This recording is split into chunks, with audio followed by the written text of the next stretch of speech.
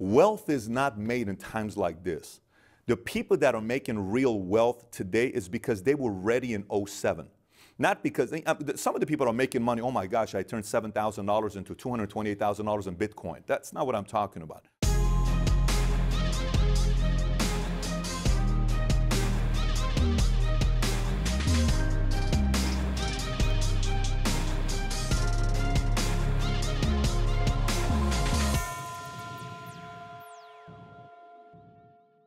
Hey friends, Bedros Keuilian here. Welcome to another great episode of the Empire Podcast Show, Inside Look.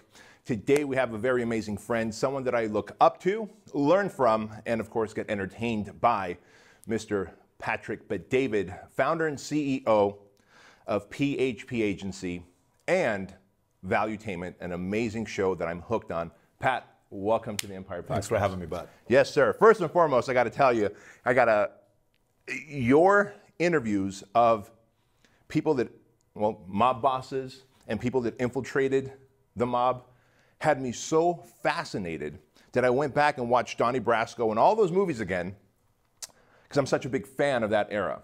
I do have a question for you where that's concerned. If we lived in a different time, maybe if we went back, let's say 40, 50 years, would Patrick had been a gangster? I think if a Michael Francis was a father figure type, probably, and I would have probably done a pretty good job at it. Fascinating. Yeah. If I had a father figure like a Michael or a Sonny or one of those guys, most likely. Gotcha. Do you think like a gangster at times? You have to. There's no question about it. In the business world? Sure. Oh, you have to think that way. Interesting. Oh, you have to, especially in the world of, look, we're friends, we may talk here, but within your world, the bigger you get, there's a lot of people that are not happy about your brand getting bigger. Sure. You're opening up more gyms. This is not exciting to a lot of other people that own gyms. It's not even exciting to somebody that runs a different model when it comes down to franchising. Right. So you're not helping people, it's helping competitors. You're hurting them. True. And when it comes down to it, if it's between your 5 locations versus my 5 locations, they are going to be competitive. So you get in the world of business being everybody wants to help, everybody's this, and then you realize there's a part of it that some of the people would take their side over you any day. All right. Now, I think the bottom line here as we start off the show is that entrepreneurship is a lot like being a gangster. It is. All right. It is. Minus the killing and all the other stuff. So. Right. Well, we're killing spirits sometimes, and there's a lot of truth to that. We do. Part of good marketing, I believe, is killing the spirit and the will of your competitor to thrive. And I think all great entrepreneurs must do that. It's just my own personal viewpoint on it. So let's start off here before we get into Valuetainment and PHP. I'm very fascinated about your journey because, like me, you're an immigrant to the United States. I was 6 when I came to the United States. You were 10. What catapulted the move to the United States? What catapulted the move from Iran to coming here? Yes, sir. Well, my father, my mother would go back, and my father would say, let's wait till we get the green card before we go to Germany. And then when the war happened between Iran and Iraq, and then Khomeini died, June 3rd, '89, my mother said, we got to get out of here. So 6 weeks later, we escaped. We went to Germany, lived there for about 1.5 years at a refugee camp, and then we came out here November 28, 1990. So we had to get out. My parents didn't want me to serve the military over there. And once I hit 12, I can't leave for no reason in Iran. Really? At that time. Yeah, so they wanted to get me out before I hit the age 12 so we can, not get caught up being there till 20, 22 years old. Obviously, I came over here and I served the U.S. Army, which was kind of wild. My mother was in Iran, and she got at a point where she ran out of money in the States, and we were a welfare family at that time. My mother went to Iran, and she said, you have 1 or 2 choices. You can come back with me to Iran, or you can stay here and figure it out. I said, I'm staying here. I stayed here 4 weeks later. I went to South Carolina, Fort Jackson, Kentucky, started the Army. Why? Called her up. I said, I'm in the Army. Why join the Army? Why at that time? So I'll give you the logical and the emotional. Logical, a guy named Jesus Guerrera kept following up with me since 14 years old. Okay, I wasn't a good kid in school. I was a troublemaker, 1.8 GPA. So he kept coming saying, what do you want to do with your life? I don't know what I'm going to do with my life. What are you going to do? He kept saying, you ought to consider the Army, all these other things. So one day, I'm living with my sister for a month. The following morning, we partied till 4 o'clock in the morning at her apartment at 17550 Burbank Boulevard in Encino. And in the morning, her boss came, her, a landlord came to her saying, listen, you guys partied too hard last night. There's bottles of tequila and vodka all over the jacuzzi. This is an apartment complex. You cannot be doing this. And so she was getting evicted. She told me, you got to do something. In the morning, I woke up. They stole my Toyota Corolla 1983. Oh. Called my dad. I said, Dad, take me to the recruiting station. Went to the recruiting station, signed up. That was it.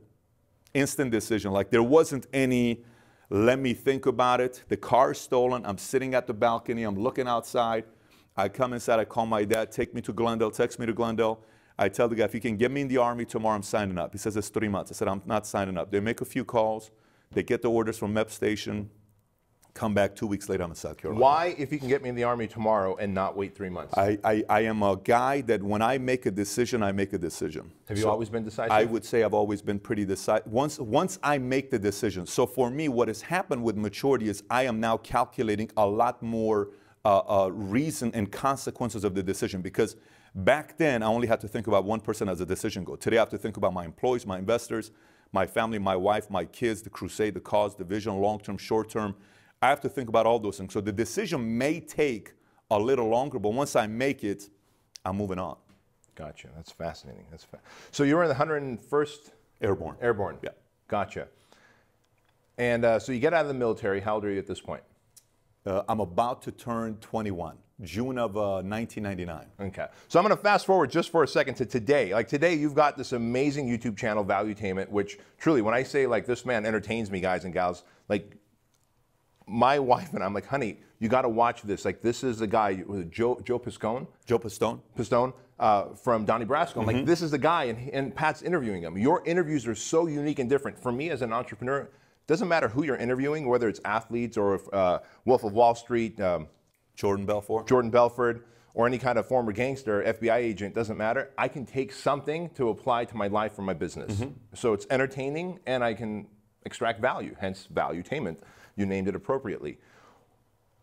This is obviously seems like your passion project, and you financially do very well in life that you're able to do your passion project. Where did this passion project come from?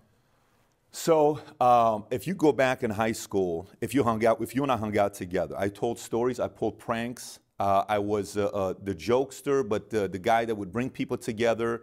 And I was curious. I want to know your story. I want to know about your parents, how your parents met. I was always curious. Like even when we're upstairs, I'm asking you questions. I want to know your upbringing, older sister, older brother, 6 years old when you came out here, 700 stores. $67, $9.97. I'm looking at everything you're telling me. Your age, you talk about your wife, the 2 pictures there. I'm curious. Here's a story of a guy who's got a strong father, who was a card member of communism because he had no choice, comes to the States, tells you there's no way in the world you're going to turn out to be nobody. We didn't come here for you to be anybody. That's that expectation. You turn out to be who you are today. I'm always fascinated by stories, right? So for me, when I came out of the military, I wanted to be a bodybuilder, and then I hung out with bodybuilders. I realized it's way too much on the body and on the logical side. 6'3.5", 6'4" bodybuilding today, you got to be 330 to compete. I don't want to carry 330 pounds on this body frame and go with that. That's too much pressure on the heart. So I made that distinction. I'm not going to go that route. And then all of a sudden I met a girl and got into the financial services. That was purely accidental. I was never going to sell stocks, bonds, or mutual funds. So this point you're in your late 20s when you meet this girl? 21 years old. Okay. I meet this girl at Venice Beach, California. I think we were together, by the way, when I met her. I met her at Venice Beach, California, and then she's working at Morgan Stanley. We start going out. She picks me up in a different car every time. I said, how did you make your money? She said, I work at Morgan Stanley. What do you do? I'm a stockbroker. How did you get your job? I got a degree from UCLA. You need it. They won't hire you. And that's when I send the resumes out. Back then, we used to send resumes out. So my resume had Bob's Big Boy, Burger King, Haagen-Dazs, Bally's, and military. That was it.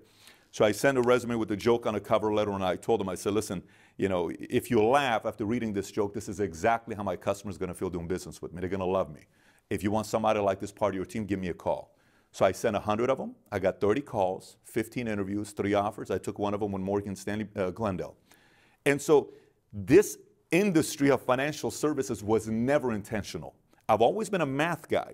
If I had it my way, I would have probably gone to entertainment. That was my next question. Yeah, so that's the part. So I would have gone in that route, but... Entertainment? Entertainment. As in managing or agency?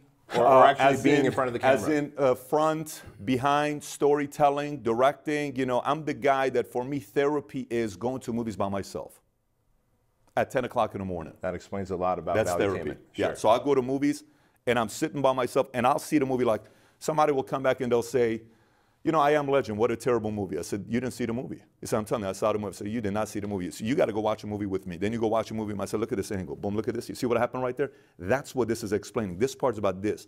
Look at this. I never caught. Do you see that poster in the back? That's what the poster, the director's trying to tell you, look at that. You missed it. Look at this part. Sometimes we don't catch those additional messages that we need to get, right? The storytelling part. I'm fascinated about that. So I realize today, the world we're living in, if you don't tell the world who you are, if you don't tell the camera, the world who you are, the world's going to tell the world who you are. So you have two choices. So a lot of people that say, well, I'm a private guy. No problem. Stay private. Let the world tell everybody who you are. Or you can get in front of the camera and say, this is who I am. So you're saying control the narrative. You have to, because if you don't, no one really knows who you are. See, I can watch a couple videos of you, and you pop up, and you comment on Instagram, and I go up and I say, let me see this guy. And I say, wow, this guy communicates very well. Bedros, that's an Armenian name. Is he Yerevanci? Is he Parska? Is he Beirutai? What is this guy? Where is he from?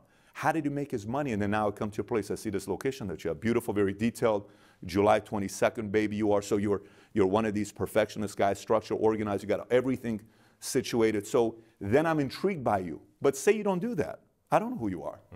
All I'm going to take is those 3 people that I used to work with who didn't like you. They'll say, you never want to work with Bedros. Let me tell you who he really is. Then they have more influence than these guys. Gotcha. So you have to control the narrative. That is a great lesson to take away here. That's not a marketing lesson. That's not just a life lesson. That is an overall lesson in how to create your legacy. Control the narrative. So you were supposed to be, is there any aspiration in going into entertainment, film still now, or are you so far into the financial world? No, I put life as 20-20-20, okay? So here's what first 20 is just trying to figure life out and survive, right? Like I have no idea what I want to do. I have to make it out of 20 without committing a massive crime, going to prison, or doing anything dumb. The big dumb mistakes you make in your first 20, I was lucky enough to graduate without making that. Hey, what was your dumbest mistake in your first 20? You tell me yours, I'll tell you mine. I mean, it was association was my biggest part, because I was so fascinated with, you know, authority. I had a hard time with authority, right? So it's like, hey, you're telling me what to do, you know, I'd get caught doing some stuff. We're in Vegas one time, me and my 4 guys from Burbank, Torrese, and we're driving down, and New York guys pulls up. Hey, where are you from? Where are you from? New York. And my dad and Albert are staying at the hotel. These guys take out a gun. We take out a gun. We go at it. We're running the streets. Cops are chasing us. Wait. Guns actually shot? Like guns? I'm 14 years old. Get the fuck out I'm of 14 here. years Are old. you serious? Oh, no doubt about it. So I run out that night, and I went up. I'm shaking when I see my dad. Cops are coming. They catch us. It's done. You don't know who PBD is, because financial services felony. I can't be in a financial services. So I go upstairs to Tropicana. I knock on the door. My dad comes in. Why are you shaking? No, nothing. So why are you so nervous? What happened? No, nothing happened. So why are you sweating? Why come inside? So I go inside. We sit there. We're just waiting. They're going to knock on the door. And nothing happened. Did you ever tell your dad? Of course I told my dad. But that night or years later? No. Years later. No way. No.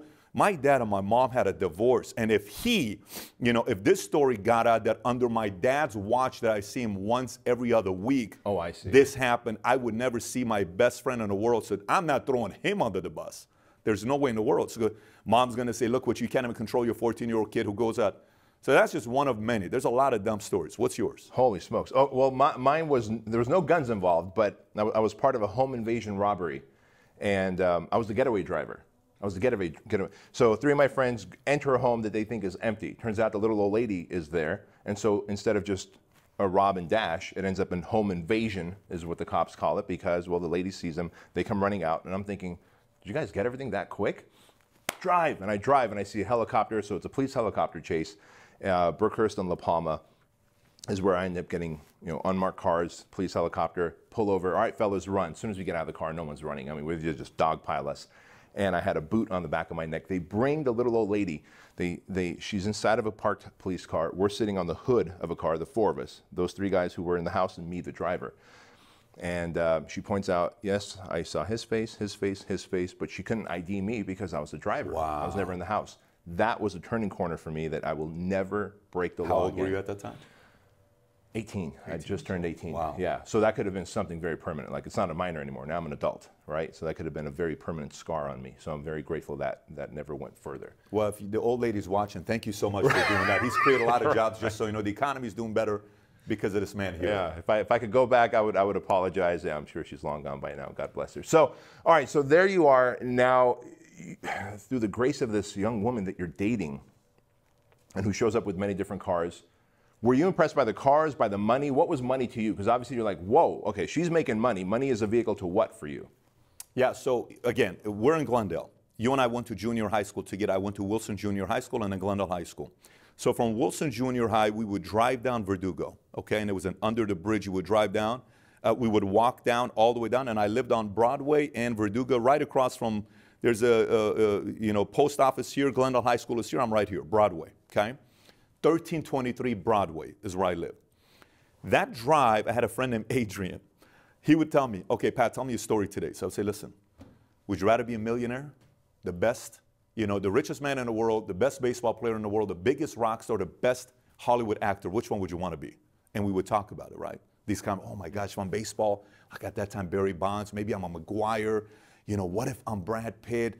What if I'm Warren Buffett or Bill Gates? Or what if I'm, the rock star performing 100,000? Who would you want to be, right? So to me, it was all about the dream. When that song goes, it was all a dream. I used to read Word Up magazine. Yep. I mean, it literally was all about the dream, okay?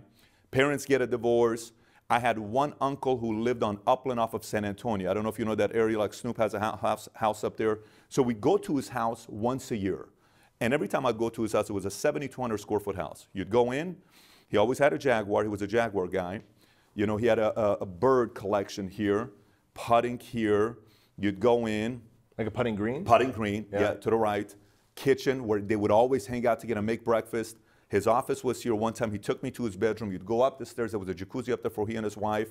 Then the living room was right here. He had a pool table with a picture of Al Gore. Obviously, he was on the left politically. And every time I was there, he would sit and his kids would come and they would debate. And he would say, he's a Christian guy, he would say, let me tell you, I saw an argument the other day. I want to hear what you guys are going to say. Here's an argument.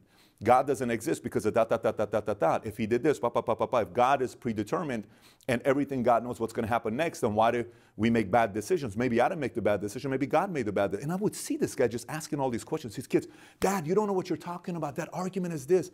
So tell me about the sports team that won. Why did this happen? This man named Luther Lazar. And backyard, tennis court, swimming pool, changing room, flowers, watermelon. He would, plant stuff. And I would see him walk around. His kids, grandkids loved him. Family, they were all together. That was the only element of dream I had in my life. The only thing. The only glimpse that I said, what if, right? So for me, when I saw this girl and I said, look, anything to get out. Bodybuilding, there's not a lot of money in. I was working at Bally Total Fitness. I heard you briefly say LA Fitness. I don't know if you ever did anything with Bally's in Anaheim. But Bally Total Fitness, so for me, that was the way I got into it. And if this was my route, I always liked math. And I said, if I can get in and they give me an opportunity, I'm going to make it work. So that's kind of how it happened. Holy smokes. Moving forward then, so you decide, all right, I'm going to, was it Morgan Stanley? Morgan Stanley. Morgan Stanley. How do you cut your teeth? Because from what I've heard, and you tell me if I'm right, you don't even start selling until months later. Is that true? Well, in an organization like that? Yeah, so it depends on how you get recruited. If you get recruited on intern, you're not selling for 3 years. So you're going in, you're not even taking your Series 7 for 3 years later, right? You go in, I work under you, I do assistant stuff for you, then 3 years later you give me the green light, then I go take my 7 after I got my bachelor's degree from whoever, right? And I kind of work in that way. I got a position, is what they did. They gave me a position, okay? And so when I got the position, day one, they submitted my U4. U4 is what you submit to take your Series 7 exam. I took my 766. If you fail your Series 7 the first time, you're done. One shot. You fail it first time. So I got started with Morgan Stanley Dean Witter a day before 9/11, 2001, Monday. The next day, 9/11 happens, 3,700 employees at Morgan Stanley Dean Witter World Trade Center is gone. Oof. So our training went from World Trade Center to Mark Hopkins, San Francisco, complete different side. But yeah, so that's how you get your 7. If you fail it, you're out, you're gone. And then at that time, Morgan had a minimum of $12 million you need to bring in your first year. You don't bring 12 mil, you go on probation, then you're out. Gotcha. All right, so at some point you decide, hey, I don't think I'm going to work for someone. I'm going to beat my own path. Why do you even decide to do this? It sounds like you were doing pretty well. Yeah, at Morgan, no. I didn't get a taste of money at Morgan. I got a little bit of taste of money prior to Morgan, making 10 or 20 grand in a month one time, but never really like a taste of money. And so from Morgan, at that time, my girlfriend at the time was an assistant to a guy who owned a windows company, a guy named Aaron. And he was a guy I always admired. He was a New York guy that flew in from New York, came to LA, but he made his money in New York. Rough around the edges, 5'3", on a good day, perfect nails, flawless, eyebrows like plucked, like I'm talking like perfection, you know, the ones that you do. He would just come in, and the way he would walk, he'd be very particular about shaking people's hands. One of those guys, just try to visualize this guy here, that's who he was. But he was very good in business. You're such a good storyteller. So I'm sitting with him, and I said, hey, you know, I would tell my girlfriend, you got to give me one-on-one time with him. So I go sit with him. He says, listen, your girlfriend keeps telling me you're going to be a millionaire one day. I said, yeah. I said, look at this business card. I'd like to earn your business. I give my business card, Morgan Stanley Dean Witter. I said, I'm working with the best. He says, really? He said, yes. I said, yes. So I sit down. He starts laughing at me. I said, why are you laughing? He says, rule number one of creating wealth. I said, what's that? Never, ever work for a sexy established company. Never. I said, why?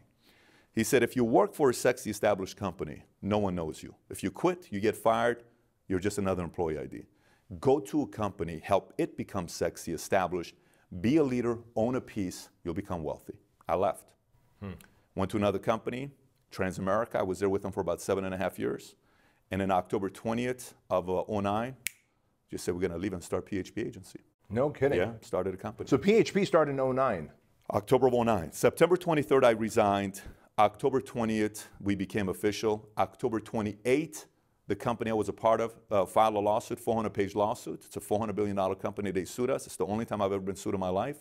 Filed a lawsuit. And that, I went from having some savings that I saved in my 20s, depleted all the way down to $13,000, and no one knew about it.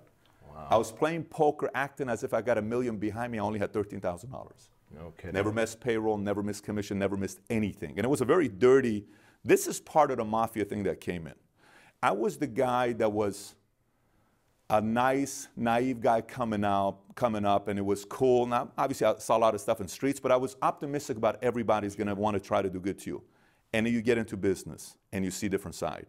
And then you become a competitor. A lot of people that were friends, all of a sudden, they're looking at you as an enemy. Sure. So you see a different part of the game. So that. How do you feel about that when people you came up with then see you as the enemy? I'm very comfortable with that. Look, my parents got a divorce. Bogosian, Bedavid, okay? Bogosians were Armenians, Bedavids were Assyrians, right? Bogosians believed in communism, Bedavids believed in imperialism, okay? Now you got to realize that, by the way, they believed in communism. So they were not card members because they had to. Right. They were card members because they chose to, sure. Okay? So in Iran, there was a group called Tudei, and Tudei was like the communistic, you know, underground project in Iran. So when my parents got a divorce, if I hung out with my dad's family, his brothers would say, look at him. You know, he's a Bogosian, he's Armenian, he wants to hang out with them. And those sarcastic comments, right, I've never liked them. And when I was with the Bogosian family, they would say, look at him, he's like his dad, he likes Assyrian. Look what he's doing, he's trying to be like his dad, he's this. So they would both say, so I was 8, 9 years old, I sat my uncles down and I sat my mother's family down. I said, let me explain guys something very simple here. There's only 3 people in my life that matter. My mom, my dad, my sister. You don't matter to me. I am simply good to you because you're my brother, my father's brothers. Outside of that, you're irrelevant to me. You're saying this at the age of 8 or 9? 8 or 9 years old to my family. How do you even have the wherewithal, the emotional wherewithal to say this to an adult? And in that culture, because that's the culture I come from, so you're supposed to look up to them, you're supposed to... And I do, I love them. You have to realize that these people are very good to me. I mean, my mother's brother is who brought caviar to me. He'd come at 2 o'clock in the morning after party, and he'd wake me up. We'd sit there, hey, don't tell your mom I'm doing this, let's wake up. We'd eat spoons of caviar together in Bandar Pahlavi, which is, you know, Caspian Sea, it's the best kind of caviar. And Johnny and these guys over here, Victor, they were very good to me. They were nice to me, but they played the game of pinning.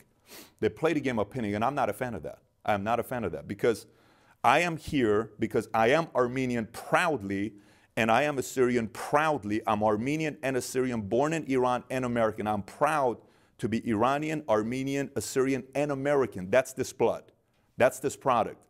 All of it's combined into being what it is. So I was used to that manipulative games when my parents got a divorce. And so when it happened, it was just purely flashbacks. I get it. I fully understand. But here's what I also know. You can think whatever you want right now. In the next 10 years, you're going to love to be friends with me. And you will call me. I won't call you. And that's exactly what happened. So the level of patience to say to yourself, if I'm staying true, on the way I treat you, your family, peers, people call me, ask about competitors. If I stay true to my game and everybody knows I'm predictable in the way I speak about everybody in the marketplace, eventually people are going to know who you really are. Color, you know, your true color is eventually going to come out. Amen. So, would you say you had a chip on your shoulder, Pat? till today. Yeah. Oh yeah. Till today. I try to fix it so it doesn't come out every once in a while. But you know, it still comes out. And there's a lot of it. You know, it's. What do you say to people who say, you know, hey, do something about that? You're successful now. You don't have to have that I chip. don't mind it at all. Do you want it there? I don't. I am very comfortable at being there. Matter of fact, listen, I got 3 kids. I got a 6-year-old, 5-year-old, 2-year-old, right? I don't mind my kids having a little bit of a chip. So my raising up my kids isn't the environment of don't fight in front of your kids, don't show conflict in front of your kids, let them not see. I don't come from that school of thought. I don't. I come from the school of thought that they have to see. Now they're living with a father who's got a lot of money, successful, whatever. You know, you're always going to nice places. Everybody's always wanting to take care of you because your daddy's this. And, you know, but let's just say Mario is tough on my son. I will never go to Mario and say, Mario, don't talk to my son like that at all. If my son acts up with you and you try to discipline him, say we're friends, you will never hear it from me. I don't know if that makes sense. Like, it's not going to come, hey, Bedros, don't talk to my son like that. It does. That won't happen. You believe in the tribe. He needs it, right? He needs that to push him a little bit. So, you know, I try to find a way, like yesterday. I'll tell you what happened. I almost missed my flight to come to you, by the way, yesterday. And I'll tell you why. So yesterday, I fly in. We were out doing a major project. Like, we were blowing stuff up, like with tanks, with what was that thing called? Flamethrower. And we're doing all this crazy. I mean, we were doing, you know, Sherman tanks and shooting up drones. Where was this? This was in Texas, somewhere we found. Literally, we're dealing with a guy that's an 18 Charlie guy. You got to go to this place, drivetanks.com. Insane, okay? Insane. You would love this place. Yeah. So we come back, haven't had a lot of sleep, but it's Sunday, I got to spend time with these kids. I spend time with them. We go out, we go to church, then we go to Yard House, and we go to the house, then we go get a haircut to the 2 boys, which they like to get the haircut and the massage the whole night. So then we go to their school. They had a trick or treat. They're dressed as the Incredibles, right? So he's running on all this other stuff. And then my oldest, every time he gets upset, he says, no one loves me, and he just wants to, you know, have this idea. And he wrote this nice letter to his friend Lennox, okay? And he gets into the house, you're not giving this to me, you're not a good daddy, you're not this. He rips the letter that he drew to his best friend and he trashes it. I don't want anybody in my life. I said, go grab that thing right now. Go grab it right now. Sit down. I said, let me explain something to you. Look at me. Look at me right here. I don't want you to get distracted. Look at me. I said, number 1, rule number 1. Do you love Lennox? Yes. Is he a good friend of yours? Yes. Who made you mad today? Me. It's not my fault. It's your fault that you got upset with me. But what does that have to do with Lennox? Here's a sheet of paper. I need you to sit down right here. The moment that you drew that thing and wrote that letter for Lennox, you need to still share that emotion with him. Draw it down right now. You're not taking a shower. He drew it again. I said, you're going to go give this thing to him because you cannot hold back an emotion like that to somebody you love just because somebody else pissed you off. So I said, does that make sense to you? Yes, Daddy. Draw it down. He draws it down. I said, who loves you? You love me, Daddy. Perfect. It's going to be okay. But you can't cop out on situations like this. So we go at it. That friction's going to be there. And that's a 6-year-old. It's a 6-year-old. But he has to get that because you and I have the luxury of seeing a lot more terrible things when we were growing up. Yeah. They don't have that luxury. We almost have to create it for them. Why do you think that's a luxury that we had, the hardships? You know, I was in the Army. I get out of the Army. People ask me, what's the biggest difference when you were in the Army and you got out? You have a different lens. I can't describe it. Like, listen, a blind person cannot see what somebody with vision can see, right? At the same time, Richard Turner, whom I interviewed, who's a #1 card mechanic in the world, who's been blind since he was 9 years old, because one day he's in school, he's reading a book, he can't see anything here. The only thing he can see is here. And this guy, all of a sudden, is fully blind. He becomes a #1 card mechanic in the world. I said, what do you have that I don't have? He says, I feel everything you're doing. I feel the movements. I feel your eyebrows. I feel everything that's moving. I feel that left hand you just moved right now. I feel that guy over there just moved. I feel he just picked up his leg. His pants just did this. The camera guy just put his arm down. That guy just did this. You don't have that luxury. You and I will never have that, right? We are never going to have that. The only reason he has that's 20 years of experience of being blind. We have a certain experience of hell. When you experience hell, things slow down. You just kind of look around and everything's slow. It's okay. It's okay. We're going to figure it out. It's going to be all right. That's not that big of a deal. It just happened. Game, relax, come back, let's strategize. Everything becomes slower. when you have experienced a lot of tragedy, right? Everything. And that chip allows you to say, I don't know why we're afraid of this, not a big deal. This person's not that intimidating, it's okay. We don't need to be afraid of this. Guys, we're gonna be able to overcome this.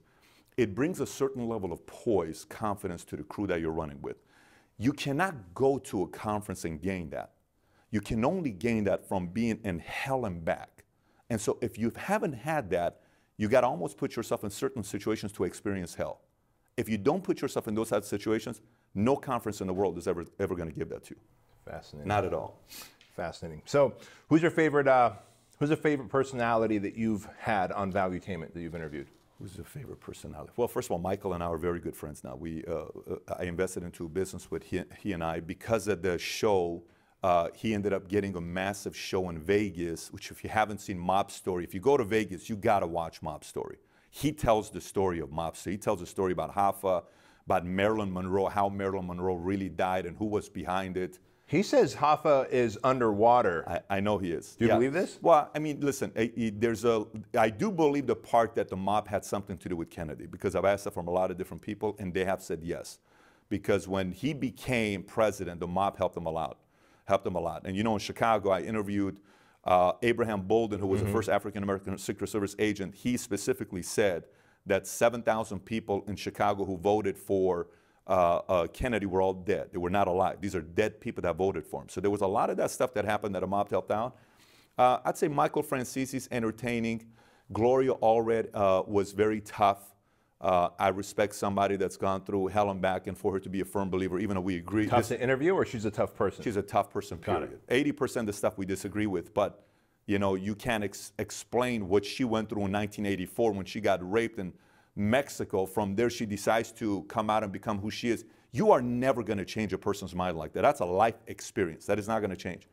But Jordan Peterson was very entertaining. I can't really pick one or two. Truly, I enjoy every one of these things. The ones that I like the most, you will know which ones I don't like if they're only less. If it's less than 40 minutes, I was really not enjoying myself. Gotcha. So look at anything below 40, and I'm saying it. There are some interviews I did where I just went in there, Bedros. These are arrogant, cocky, out of control. I'm like, here's Kevin Hart. The guy's got 150 million people. He has to be cocky, and he's not. And you're cocky for what? What are you being cocky for? Relax yourself. You know, you did something that's big, but it's not that, you know, so you can't pull information and want to talk to them. They're too much above everybody. Gotcha. But yeah, if any interview's below 40, I didn't enjoy it. Any interview above an hour, I'm pretty much enjoying myself. Interesting. So in 2009, you build PHP. And this is an agency where it's financial services. Is it mainly financial services? Insurance and annuities. Insurance and annuities. Yep. How many employees do you have now? So we have 8,200 insurance agents in 49 states. We started off with 66. So 66 agents is now 8,200 in 49 states. Okay? In 9 years. In 9 years. De La Hoya is one of our investors. I cut a check to De La Hoya every month. Gabriel Brenner's an investor who's the first Mexican-born professional sports owner in America, and Atalaya Fund out of New York, which is a $2 billion fund. We have 60 employees that support 8,200 agents.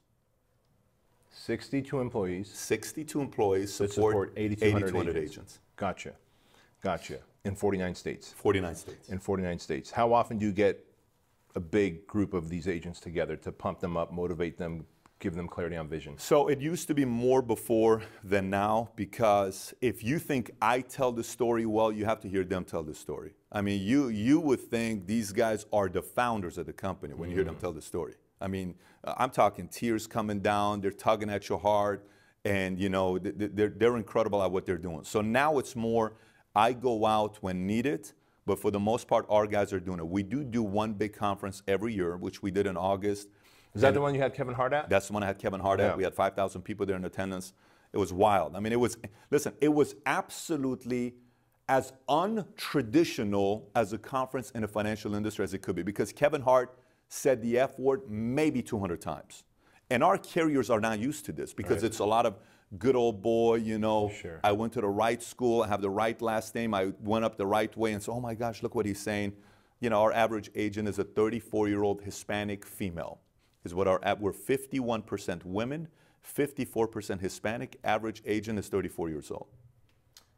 I'm curious, was this by structure, or is this just how it turned out? The age, the gender, the ethnicity. Yeah, so I like immigrants who are hard workers. That's what I like. I like immigrants who are hard workers. Well, you're an immigrant who's a hard worker. So that's what I like. Sure. I like an underdog. To me, like you and I would get along very well because you know what it is to pay the price. Then no one has to explain to you what time to get up, what time to work. You're going to get to work, right? That's what I like. And then when it comes down to support team, I recruit April babies. My favorite kind are April babies, October babies, if they deal with people, February babies. I love those three when it comes down to support. When it comes down to field. Patrick, I got to stop you. I've never heard anyone stand right there. We've had some amazing people there, from Tom Bilyeu to Jesse Itzler to, you know, using astrology to decide who's going into support and service. Explain this to me. So because I ask so many questions, I'm a numbers guy, it stays with me. So you say July 22nd, and my brain, I go and say, who's in July? Who's in July? Who's in July? And then I go, boom, boom, boom, boom, boom, boom, boom, boom, boom. What is the level of consistency for 70% of them? Boom, boom, boom. Okay, got it. Let me ask him a question. Are you like this, this, this, this, this? Yes. Okay, validation. So he's part of that community. You guys are wiring is a certain way. Now, by the way, for me, it's more months than it is astrology. So a lot of astrology people don't like it when I say that because it's more months than I'm about, you know, July 22nd, I've missed it by one day, you know. Sure. You know, so that part. So then for field, like running the agency, I like June, I like July. I'm very comfortable when June and July when they deal with sales organization. But that's, you know, those, now you got to realize, of course there's an anomaly. I'm just telling you stuff that I see that for me it's like, okay, I'm comfortable with this. So October, February, April, home office, June, July, dealing with the field. Fascinating. So you're quite the leader, you're quite the empire builder, and in such a short time. 9 years is a very short run, and it's ironic that you did it in such a short time. So the economy crashes, and you decide that you're going to go into business and get sued at the same time. I mean, you didn't decide to get sued, but that was an outcome of you quitting and moving on. What do you do in times, because right now we're living in one of the best economies ever. The economy's great, unemployment is as low as it's ever been. People have jobs, everyone's buying everything. Yep. What is your mindset like in 2009 when the unemployment is 11.5% and the economy is not thriving? I mean, I am so looking forward to the next crash. I'm telling you right now, I am so enthusiastic about the next crash. But I hear everybody saying this right now, but Patrick, what are you, crazy? This is how you make money in good economies. I am so looking forward to the next crash. I can't even describe to you how much I'm looking forward to. I love this. Please explain why. I will explain to you exactly why it is. When the crash happened, okay, wealth is not made in times like this. The people that are making real wealth today is because they were ready in 07. Not because, some of the people are making money, oh my gosh, I turned $7,000 into $228,000 in Bitcoin. That's not what I'm talking about.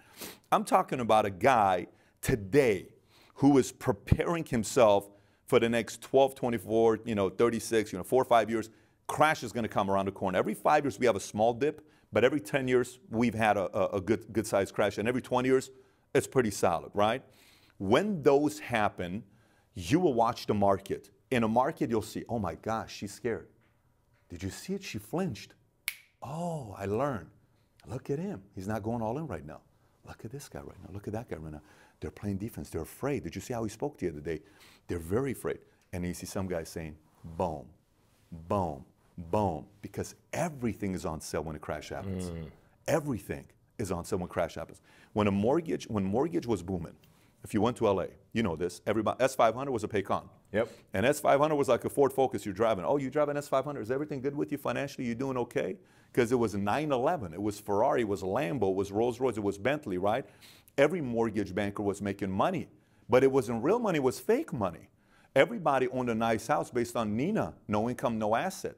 Everybody was getting financed at a $1.5 million home, refinance, make 200 grand, $2.5 million home, $3 million home. Everybody was rich in 2000 to 2006. And in November of 07, it switched, right? And a bunch of people started shutting down. And some people said, well, I'm going to stay in because I'm in the long call and all this other stuff. Well, they lost a lot of the money, and then they started doing REO, all this other things, right? Right now, something's going to happen in the next 5 years. And the people that are going to make massive wealth are the ones that save cash. So I'm a cash guy. Not always. I'm a cash guy pre-crisis. You're a cash guy pre-crisis. Pre-crisis. Which is now. Which is now. Which is now. So right now is a great time to have a lot of cash. Because what would you do with that cash if tomorrow morning you wake up and the economy A Mickey Mantle card, PSA 8, sells for $1.5 million today. A Mickey Mantle rookie card. When the crash happens, that Mickey Mantle card is going to sell for $300,000-$400,000. You keep that Mickey Mantle card, 10 years later, that Mickey Mantle card is going to sell for $3.5 million. A Mickey Mantle PSA 10 1952 Topps just sold for $12 million. Holy smokes. A Mickey Mantle card. Artwork from Picasso. All of these things that people don't know how to buy. These are all things that are $1 million, $3 million. When crisis happened, they bought it because the market was doing good. You go to the people that bought all those fancy stuff when the market was doing good, and you buy it at a tenth of a price. You sit on it for 10 years. You made 10x, 20x. This is a perfect time to be sitting on a lot of cash. I sat with a guy who was the grandmaster of backgammon, Victor Ashkenazi. I think you and him would do very, very good together. And he was a former Goldman guy for 11 years. He was a market maker, 40 million trades on a daily basis. And 3 days before the market crashed, I said, how do you feel about the market? I think, my opinion, I think we're about to experience a massive crash. I interview him. 3 days later, the market tanks. Interest rates are going to go up. They don't like the current president. Whoever controls rates go up. You know, the market goes down. The issue with China right now, midterms, there's a lot of manipulation that's going to be taking place. And so you got to be careful on what's going on with the people that are the decision makers behind the president, not necessarily the president, but the people that control Fed, all these other things, and they don't like them. So they can poke at anything.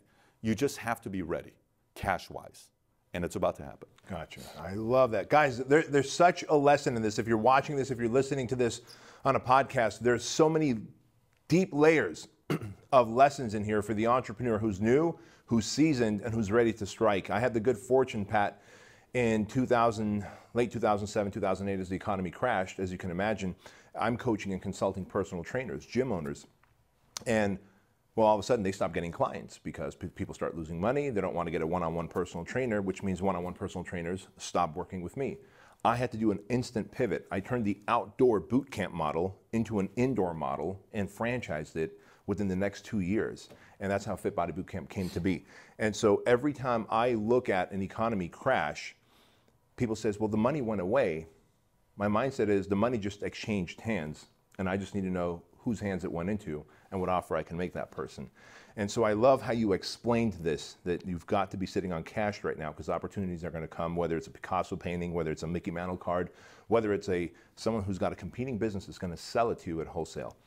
Brilliant model. So what is the future for Patrick Bet-David through this agency, with the agency, and also with Valuetainment? Like, what is the big outcome you're trying to achieve in the next 5 years? So a PHB agency, it's very simple. We have grown now 14 quarters in a row. We have sold more insurance policies than the prior quarter, 14 quarters in a row. We've been up, like 2 years ago, we were selling 500 policies a month. 2 months ago, we sold 4,773 insurance policies in 1 month. Holy smokes. So from 500 to 4,773 policies. So we've grown 3 years in a row at a worst case scenario, 75%. There's been some years that was higher. Worst case scenario, we've grown at a 75%. That's 3 years in a row. So that part's growing and it's expanding. It's going in a very nice place right now.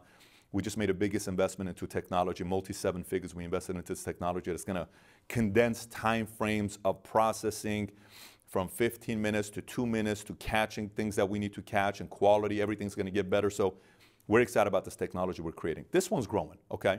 And the part of the insurance industry today is most of the insurance companies, the carriers, the big companies, they tried selling policies career side. Career side is if you work for New York Life, I'm New York Life, your career. Got it. If you work for Northwestern Mutual, your career, right? If you sell for AIG, Nationwide, XYZ, you're independent, okay? A lot of the insurance companies banked on career for many years. They fired their career. So once they fired their career, they had to rely on what? Because they thought, I'm going to go into the internet, and I'm going to sell insurance on the internet. Here's what happened with internet. Nobody in the right mind buys life insurance on the internet. Nobody. Nobody wakes up and says, honey, let's go buy life insurance today on the internet. Because insurance has to be sold, not bought. It's a different buy. Interesting. You buy a shirt. I like that jacket. Let me go buy it. I like that gym. Let's go check it out. I like CrossFit. Let me go see this. I like this. Let me go get it. No one sees an insurance commercial and let's go buy it, right? Sure. So someone has to come to you for you to get the willingness to want to buy a policy. So internet, once Google realized how much money these insurance companies are making, The most expensive word on Google today is insurance. It's $53 per click. So if you go on Google and you type in most expensive word on Google, it's going to come up with all the words mortgage, bank. Number one is insurance. It's a real nice pie chart to actually see visually. So they realize internet's going to be too expensive for them to sell insurance on the internet. So now it becomes distribution. When you look at distribution, for the most part, it's taken. Farmers has their own, but you can't sell them. Farmers are only going to sell farmers. You know, you got Trans has their own, WFG has their own, Primerica has their own, you know, New York has their own, Northwestern has their own. So most of these guys are taken. We are not taken. We are still in a place where a carrier can say, we need distribution. These guys have 8,200. They're young. They're going to go for a long time. We need to do something about it to lock us in. So that part's growing. That's PHP. Valuetainment side, we're about to cross 1 million subs. When we said we're going to cross 1 million subs, we're going to do a 2.5-day conference for entrepreneurs. We'll be launching that very soon. And that's going to be exciting once we do that. It's going to be, you know, A to Z, how to think, how to decide, how to process, hiring, firing, you know, how to raise money. It's going to be very technical. It's not going to be, you know, sometimes you go to conferences, you can buy my package for this, you can buy my package for this, you can, and everybody's just selling their packages. Yeah. This is not that. It's not a pitch fest. Not at all, at all. You're going to have a handbook, and we're processing each issue on how for you to level up, leaving with the community of valuetainers to help you grow your business to the next level. So people are going to come from all over the world to help entrepreneurs expand. And this valuetainment community is going to get bigger and bigger and bigger. So with that part, to me, I'm committed to spreading the concept of capitalism around the world.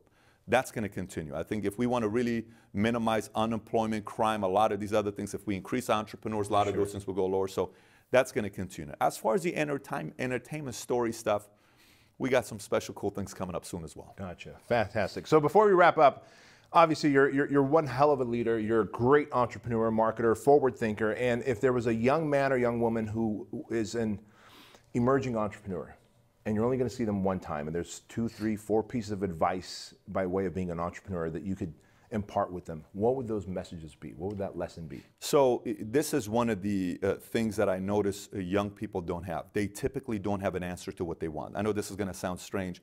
The scariest people in the world is somebody that's clear on what they want. When I was single, I thought I knew what I wanted as a woman. So I'd go date, and one time I dated the same kind of girl with 3 different girls. When I tell you, Bedros, identical, it's the same exact girl, same exact girl, same exact girl. And one day I sat down and I'm like, oh, you know what, all these girls, you know, the market today doesn't have any good girls and all this other stuff. And, you know, the victim side, oh, they're not out there, right? Sure. And then I sat down one day and I read a book, 101 Questions to Ask Before You Get Engaged. And I literally went through every single one of the questions. What I thought I was looking for, I wasn't looking for. What I thought I was looking for was on the outside. What I thought I was looking for that was really important to me and what things were non-negotiable wasn't the 3 girls I dated. And I noticed the trend. Okay? So then I came back and I got clear. 4 girls I dated afterwards. Second date, every one of them. I need you to read this book. I need you to read this book. Really? Second date. My wife today, our second date, went to church, went to the Steps in Santa Monica, went to Earth Cafe, then went to Borders on 3rd Street, and I bought her a book, 101 Questions Before You Get Engaged. A week later at her house, 6 hours, we went through every single question together.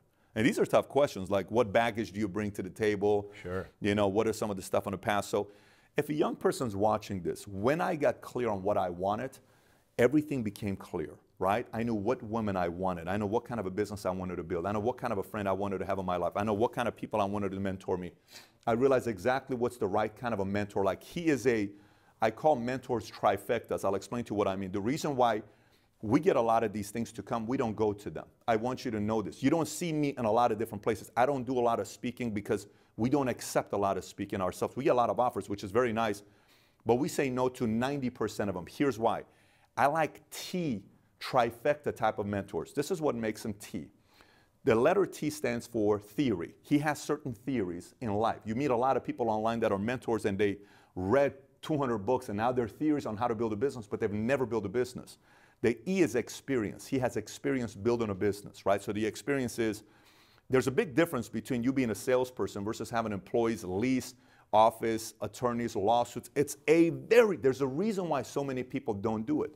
So he's got experience. And last but not least, it's application. He's applied and knows what works and what doesn't work. So my eye got very clear in knowing who to take counsel from, and I wanted to be around trifectas. That's a trifecta. Look for trifecta type of mentors around you because you're not getting gibberish. You're not getting somebody telling you, like, My friend Bradford sitting back there, his background in the military, special ops, special forces. He wasn't just in the Army. Like I was just in the Army. I never went to war. I can't tell you what it is to be into war and 7 people dead on him carrying one of them. I can't, he can tell you that. I can't tell you that. That's a T, trifecta. If it's coming to military, I can't give you stories. He could give you stories. So the moment I went to that and I saw people giving me advice on what to do with my business, I always ask a set of questions and I realized this is a T person. This is a trifecta person. Perfect. I want to be around trifecta types of people because their counsel is always going to give me the blind spot that most people will miss. A trifecta person won't help you miss it. A trifecta person will say, by the way, these 3 things I just told you, you could still do it wrong if you don't pay attention to X, Y, Z. That's the trifecta. So those are some of the things I would tell the younger entrepreneur to be thinking about. Brilliant, brilliant. So I'm fascinated that you're so into mentorship because I was going to ask you, when is it that you're going to start mentoring? And then, of course, you said when we hit 1 million subs, we're going to launch this big event. And so I'm curious, do you plan on creating some kind of a coaching, mentoring thing? Because you've got to have people banging down your door saying, hey, mentor me, coach me. I want to experience what you know as an entrepreneur. Yeah, and this is probably what I'll say. And I don't want it to come across as a takeaway or an arrogant approach at all. I like speaking to CEOs. I like speaking to people that are building a business that are maybe past phase 1. Phase 1 people, just go watch Valuetainment and come to a Valuetainment conference. You're going to be inspired to want to go into phase 2. But when you're talking to phase 2, phase 3 CEO, that is where I can give direction more than giving somebody at a phase 1. Phase 1, there's plenty of contact to help you go from 0 to 6 figures. You don't need a direct a relationship to go to 6 figures today. And by the way, I didn't grow up with YouTube. You didn't grow up with YouTube. When we were coming up, it was like, you talked about the books. Tom Hopkins led you to, Brian Tracy. Brian Tracy led you to Abram, led you to Kennedy, Kennedy, then Abraham, right? So you went through that part and you read the book. Today, YouTube, you can sit on YouTube today and watch the right videos with the right people producing content. You watch it for 90 days. If you don't get to 6-figure income, purely you don't have the work ethic. I want to get to the part where I'm going with a guy that's doing 10 million to go to 20, 40, 50, 100 million. That's where I get excited about because the numbers are scalable. And it's typically 2, 3 small things you find to tweak where a guy just goes like this. We had 3 guys that flew in, okay? One guy, 3 years ago, he started watching Valuetainment. He was making $200 grand a year. Last year, $15 million.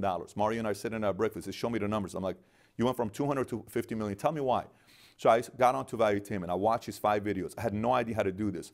I was not somebody that was sales. I was more the technical guy. I brought somebody that was sales. I brought somebody that was this, and my business grew. So we're probably going to go into that direction, but it'll be people that have already built an established business. That's the interest. I had a feeling that was the direction you're going, and I think that there's a massive vacuum in there for someone just like you. And so I can't wait till you enter there. How do people learn more about you? I'm easy to find. Instagram, Patrick Bet-David, Twitter, Patrick Bet-David, and YouTube. Just type in Valuetainment, you'll find us. I do have one more question before we log off. Your Ferrari video that went viral. Yes. Was that intentional? Like, did you guys craft that to go viral, or was that just, it went viral? Not at all. So I'll tell you the story about that. So we made the video, and we went on YouTube, and the title was Best Motivational Video, 2015. And it got 2,500 views in the first 24 hours. We were so disappointed. 2,500 views first 24 hours. And then Mario and I are talking. I'm like, Mario, this thing didn't do that good. Mario's always like, well, Pat, you got to think about the long term. This is going to do good. We have to be patient. People haven't seen it yet. I think it's doing okay. I'm like, Mario, this thing didn't do good. Yeah, terrible. And so I was with the founder of Lululemon, Chip Wilson. I just saw the interview. When it comes out, it's going to be sick when it comes out with Chip Wilson, his new book, Little Black Sketchy Pants. One of the things he said is, he says, I asked him, I said, are you ever happy? He says a true creative person is never content with what he's creating. The moment they produce a product, they don't like the product. I was blown away by what he said with that, right? Here's a $3.9 billion guy saying from the moment he produced a product, he was never happy with it. It was always like, I have to make it better, make it better, make it better. That's why sometimes it's hard to work with somebody like that, right? So going back to the question with the life of an entrepreneur video. So then I go on Facebook. It's October 31st. It is 3:13 Pacific Standard Time. I'm about to take my kids trick-or-treating. We're going to go to Northridge Mall, and then we're going to go to some friends and go trick-or-treating. My dad's sitting right there. I uploaded on Facebook without telling Mario. I said, I'm going to change the title. I watched the video again. It was 90 seconds to the moment of the story. So I said, Life of an Entrepreneur in 90 seconds. So I changed the title from Best Motivational Video to Life of an Entrepreneur in 90 Seconds, and I uploaded it. And then I went with my dad. And then all of a sudden I look at my phone on Facebook, my phone is blowing up. It's got 250,000 views. That's a lot of views if you've never had 250,000 views. And then all of a sudden I go to sleep. I wake up. Every single website of ours is shut down. PHP, everything is shut down. Because of all the traffic. Every single thing. The amount of emails, in 24 hours, I got 25,000 emails. 25,000 emails that we got. That ultimate self-discovery questionnaire on the website was taken 33,000 times. It was taken. 33,000 times that PDF was downloaded. And then obviously it goes 10 million, 20 million, and 31 million views later. Crazy stuff. That's become a legendary video for you. It's inspired a lot of people around the world. Yes, but you know, just because you did it once, let me tell you, to do it again, it's not like, well, we're going to do it again. This one's going to go viral. There is some luck when it comes down to virality. Ain't that the truth? Mr. Patrick Bet-David, thank you so much for spending time with us here at the Empire Show.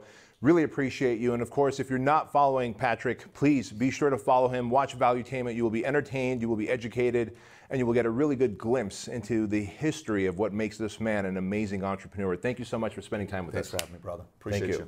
Thank you so much for joining us for another amazing episode of the Empire Podcast. Now, the greatest compliment that you can give to us is liking, loving, and sharing this episode with all of your friends. So please go to iTunes and give us a 5-star rating, and then share it online and social media with everyone that you know, and make sure to tag us because we love hearing from Empire listeners. And if you own a business that's doing $500,000 or more in annual revenues, and you know it's got massive potential, and you'd like myself and Craig Ballantyne to help you scale it by 5x, 10x, and 20x in the shortest amount of time possible, then you might be a great candidate for the Empire Mastermind program that we have. To learn more about the Empire Mastermind program, go to bedroskeuilian.com/empire.